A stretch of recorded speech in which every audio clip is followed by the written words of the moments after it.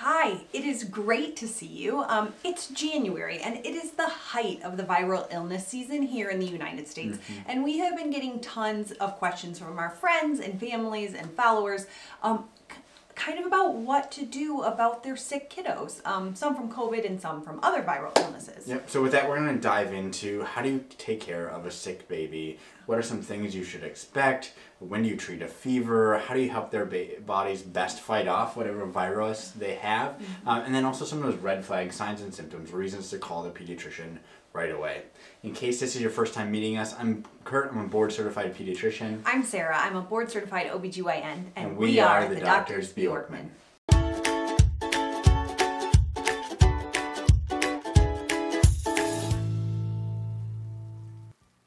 We need to start out this week by letting you know that at some point in time, your baby is going to get sick, and that's okay. It's a natural part of life, and they're strong little kiddos that will get better. Yeah, and so there are definitely some things you can do to limit the risk of your baby getting sick. These are like frequent hand washing for you or anyone who's going to hold baby, staying away from people who are sick, trying to make sure that your nutrition and baby's nutrition are as good as possible, and then keeping up with normal routine childhood vaccinations. Yes. No matter what though, at some point your little baby is going to come into contact with a virus and it will get them sick. And this doesn't make you a bad parent, it just happens. This week, little Cease had her first febrile illness and it was not a fun time. We'll talk about that. Yeah, and so this week we're going to share some of those emotions that we felt as parents with a sick baby, but then also the things that I as a pediatrician want my patients' parents to know about how to help their babies get better as fast as possible. And also, again, at the end, we're going to go through all the red flags, signs, and symptoms to say, hey, you need to call a pediatrician or bring your baby to the emergency department right away. You have taken care of lots of sick kiddos over the years. What are things that parents should expect when their baby gets sick? Yeah, so as we all know, being sick is no fun, and just how you feel kind of run down. You can imagine your baby feels that same way, kind of more tired, not wanting to eat as much, maybe wanting to sleep more, and maybe just wanting to be cuddled a bit more too. But with it, there's most certainly a difference between being sick with a cold and being truly ill. So it's important right here to say that you as a parent know your baby better than anyone else. So if at any point you're saying something is seriously wrong, my baby's missed multiple feeds in a row, they're not doing their normal thing, they're not responsive, and you feel like something's really wrong, you need to call their doctor right away. Yeah, and then another thing we need to mention is that if your baby is in the first 2 months of life and they have a fever, this is also a reason to contact their medical provider right away. Especially in the first month of life, babies are at higher risk of serious bacterial illnesses that could be potentially life-threatening if not treated soon enough. So if you have a young baby in the first 1 to 2 months of life and they have a fever, call their doctor. Okay, so since you mentioned it, what about fevers? Are they dangerous? Do you need to treat them? Yeah, so those are all great questions. So first off, the fever itself is rarely dangerous. It's part of the body's natural response in fighting infection. But having said that, fevers can kind of speed up that dehydration process. It often makes you feel extra crummy, less likely want to eat or drink, and can be associated with some pretty heavy breathing. So if your baby has a fever but is otherwise happy, eating well, drinking well, no troubles breathing, you don't have to treat that fever. But if they're having any of those other signs and symptoms, that'd be enough to say, oh, why don't you treat it? You can help them feel a little bit better, making sure they're going to stay hydrated through that fever.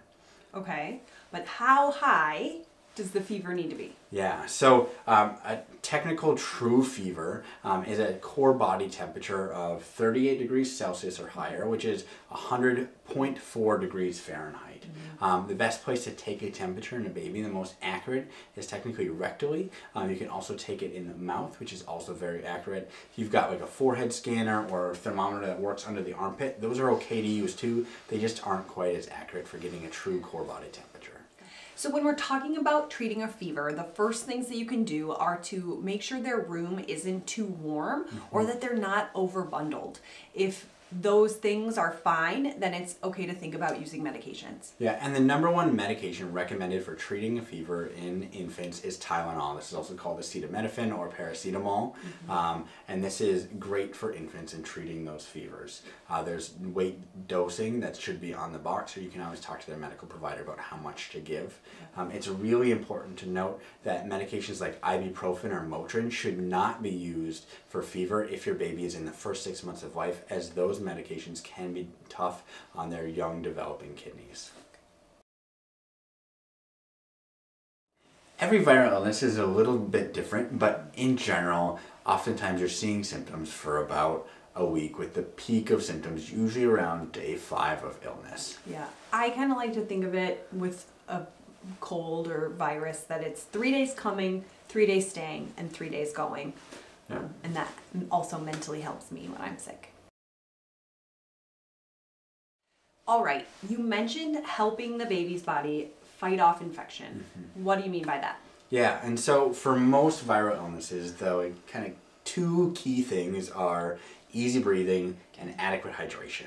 Now, controlling the fevers that we talked about can help with both of these, but there's some other important things to think about for easy breathing and adequate hydration. When it comes to hydration, the best thing you can do is to keep giving your baby fluids, and that the best form is going to be breast milk or formula. Yeah, and so it's okay if your baby doesn't want to eat as much when they're sick, just like you don't want to eat as much when you're sick. The key thing here is fluid. So if your baby has already started eating solids, you may notice that when they're sick, they don't want solids at all. That's okay. The key here is hydration and fluids in. If they don't want to take as much volume at once, that's okay. Offering them fluids more frequently throughout the day to help them get kind of still that total volume throughout the day is going to be what's key to help them getting the hydration they need. Yeah. And here's one of those times when it's kind of neat to be breastfeeding.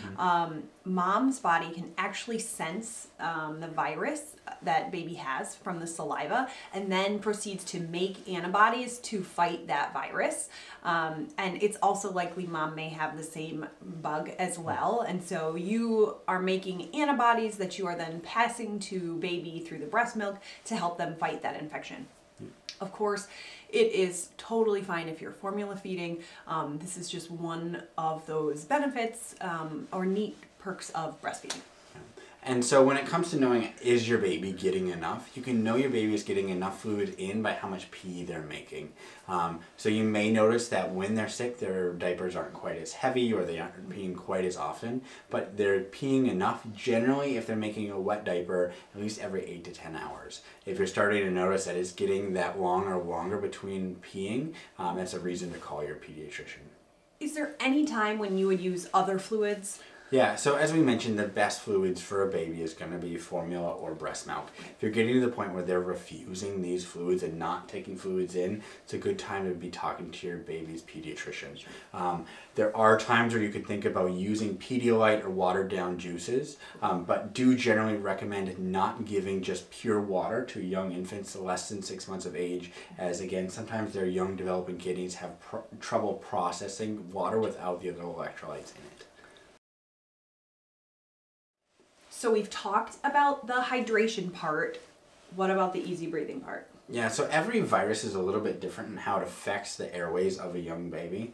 But some key things, if your baby is having just difficulty breathing, or they're having really noisy breathing in or breathing out, call their doctor. Again, this is a good time to say, if you are concerned, just call. It is much better to check in with your baby's doctor too frequently than not checking in and you being really nervous or not sure what to do at home with a sick baby. Yeah. Some other things you may notice kind of when your baby has a viral illness is that they may just have a little bit of increased work of breathing, and some of that is expected. You may see a little bit of their nose flaring a little bit more. Maybe the skin's kind of pulling in between the ribs or kind of up underneath the ribs as they're using extra muscles to breathe.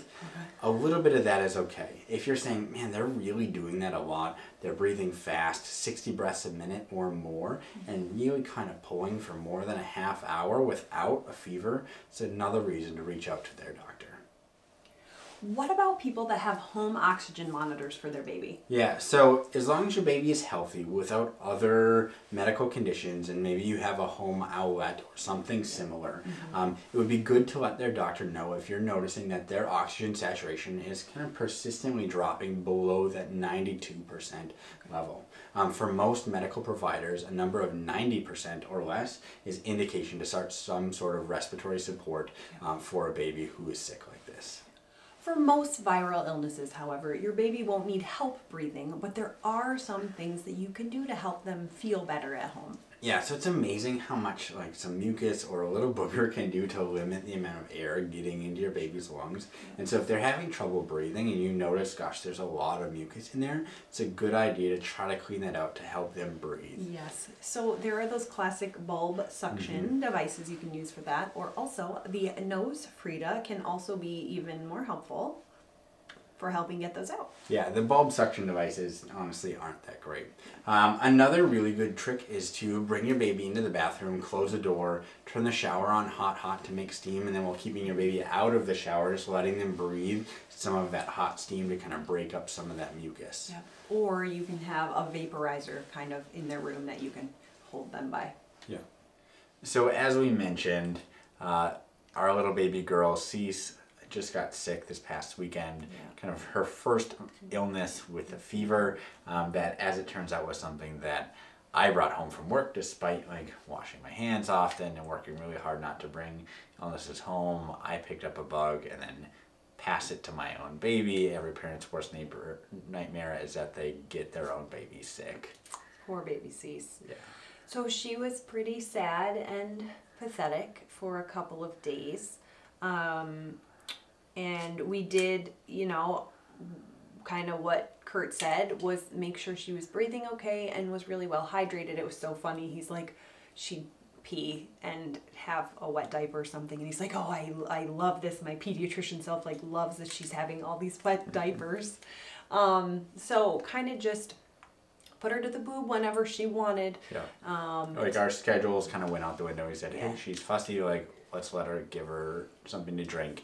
And she didn't want to eat her solids much at all, but like she drank a lot, which was fortunate, and fortunately didn't have any issues with difficulty breathing with this particular illness, despite having lots of nasal congestion and boogers and snot. Wasn't a major respiratory issue. Yes. She slept a lot. She napped longer naps than she ever took. Slept long, like 14 hours one night. So you could tell she was just kind of punk. Yeah. We need to I wanted to get one of those temporal thermometer scanners. All we had was this Frida baby one that worked fine. And does give you the more accurate readings of allowing you to either do an oral temperature or a rectal temperature.